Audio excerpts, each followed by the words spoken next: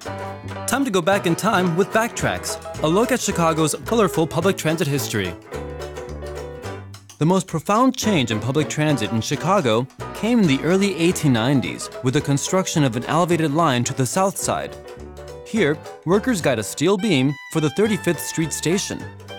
Bowlers served as hard hats for that time. A harbinger of changes to come was advertised on the front of this cable car, being readied for service outside the car barn on Cottage Grove at 38th. In the early 1900s, horses moved cars in and around the barn. Chicago's first motor buses entered service in 1917. They were open-top double-deckers, like the one shown here, heading downtown on Sheridan Road.